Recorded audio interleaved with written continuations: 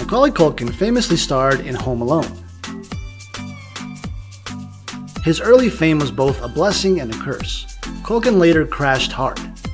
He now seems to have recovered. In 2019, he starred in the film Changeland and the TV series Dollface. In 2021, Macaulay appeared in a few episodes of American Horror Story.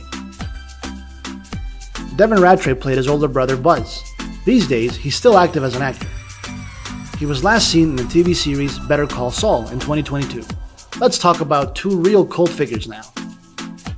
Daniel Stern played Burglar Marv. Most recently starred in James vs. His Future Self in 2019 and in Shrill until 2021. Joe Pesci played the burglar Harry. In 2019, he starred in the Netflix film The Irishman. Catherine O'Hara played Kevin's mother. In recent years, she has starred in the show A Series of Unfortunate Events and Schitt's Creek, among others. John Hurt embodied Kevin's father.